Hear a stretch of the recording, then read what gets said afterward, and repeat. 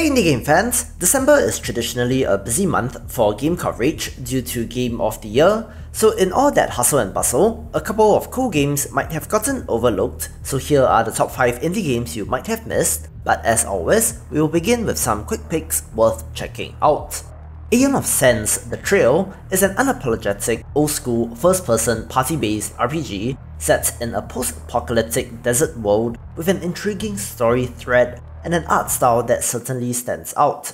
Tiny Bird Garden Deluxe is an idle game that is Neko Atsume, but is all about the cute little birdies instead. Place toys, fill up the feed, and wait for the birds to come. You can dress up the birds with little hats and it just oozes cuteness. Hellfront Honeymoon is a very simplified twin-stick action strategy game that has you taking over nodes on the map to build barracks or turrets and to use these to eliminate your opponent. Fast, slick, and a whole lot of fun. Iris Fall is a creepy puzzle platformer that plays with nightmares and dreams, light and shadow, and again has a very distinct visual look. And finally, Grapple Force Arena is a grappling hook-centric action platformer which utilizes the central mechanic very well, since this is even used in combat scenarios. Pleasant pixel art, good controls, and an overall neat little game. Moving on, here are the top 5 indie games you might have missed in December 2018.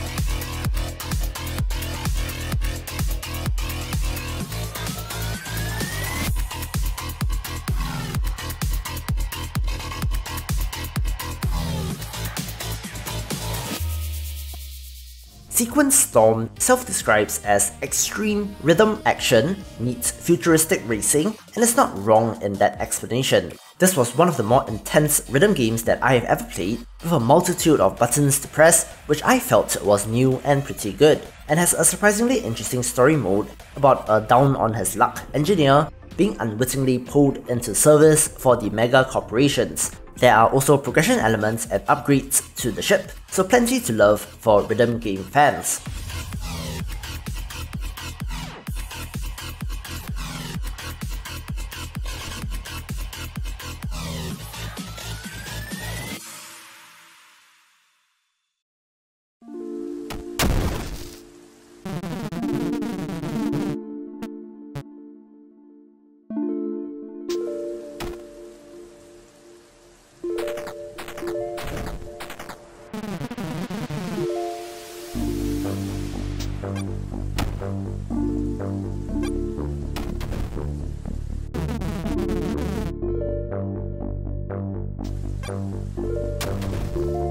A traditional turn-based roguelike, Endhall impressed me due to the clean pixel art look and the strategic options available, all while keeping it in a tight space in an almost Into the Breach-like fashion. The huge open-world roguelike does scare off many people, and I think that this is a great introduction to pull people into exploring this fantastic genre.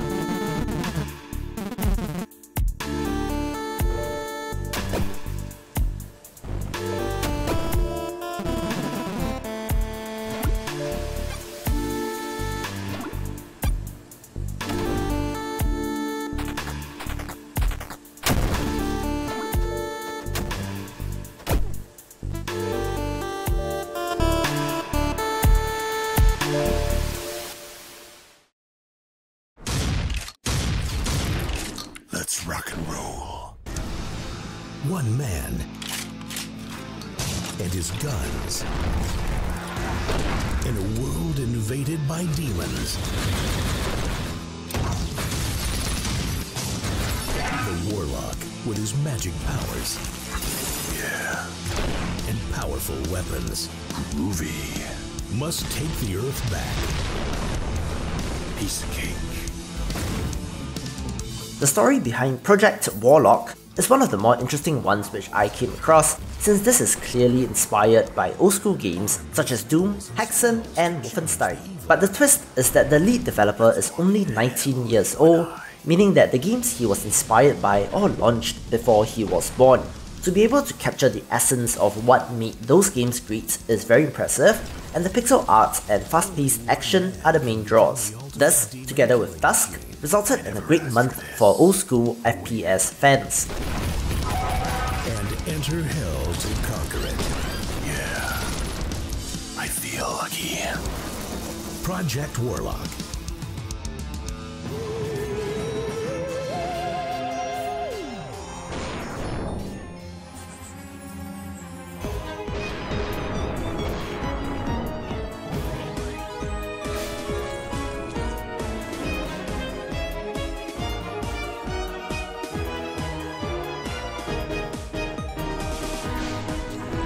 If you have been around games long enough, the inspiration of Battle Princess Madeline is pretty obvious, down to the spear throwing animation, and in many ways this holds true to the formula of ghouls and ghosts. Playing as Princess seeking revenge on an evil enemy, you jump and fight your way through graveyards, swamps, and gigantic boss fights. This plays really well and has a neat real-life story as well.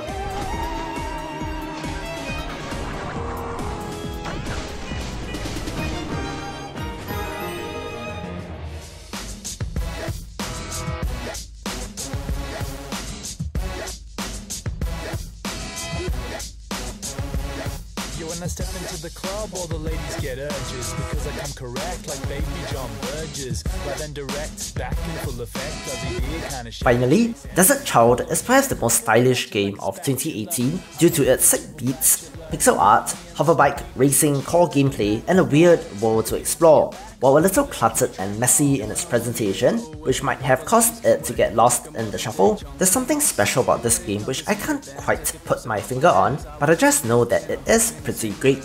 There's a whole bike upgrade and customization system to make you more effective in races, and the opportunity to eat delicious looking pixel art food in the game was pretty appealing to me. Oozing style and funk, this thus takes the #1 spot of the month. For more indie games you might have missed, check out last month's video or watch my recommended playlist, and I will see you after the jump.